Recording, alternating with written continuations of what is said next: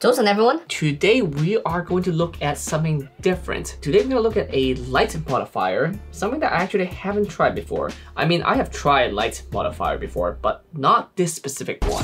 What happened was that a friend of mine, Jane, she wanted me to get some fitness photos of her and she sent me some sample photos. All of them are very harsh lighting, which is not a bad thing in this scenario because they want to show off like muscle definitions. So you kind of want some strong shadow to really show off those, shape and form. So I understand, but I wanted to take it up a little bit up a notch, just try to make it even more different. Instead of just using a bare light with no light modifier, that's why I usually use, I usually shoot very soft lights with a softbox or at least an umbrella. But this time I want to try complete opposite. I want to try to use bare light, but with something to make lights even more focused, which is a snoot. What it is actually just a tube. If you look through it, you can actually see me in here. Hi. But what it can do is that it can make lights very focused, especially if you add a grid in front of it. So there's a hexagon grid right there. So this honeycomb grid can make lights even more focused. So I got this from Amazon for like $24. I'll include the link down below. And it comes with 1-day shipping. The cool thing about this one is that it not only comes with a grid modifier on the snoot itself, it also comes with like this color, different colors, like I guess you can call them filters in front of it. So you can add different color effects. I wish I've tried this, but I didn't get a chance because I was in a rush, and also I don't think that's the style that you want to go for. But if you want to, you can actually add the color into the snoot, and then you can shoot some light color that's very focused on either the person or the background. So previously I have done something like this before, kinda. I shot with Stella about a few months ago with a makeshift cardboard box that into either snoot or into a grid, like a really small kind of opening with light.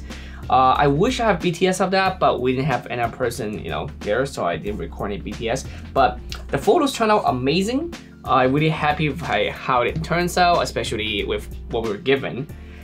This sounds a bit different. I actually have a specific tool to create this effect. For this photo shoot, I still use 3 light setup. The snoot as the main light, and then 2 other flashes as fill light. At one point, I want to get a shot with a very strong silhouette, so I put the lights behind her to achieve that look. The 2 flashes as fill lights are not that strong, but I wanted them to be there so that the other parts of the photos are not too dark or completely disappear.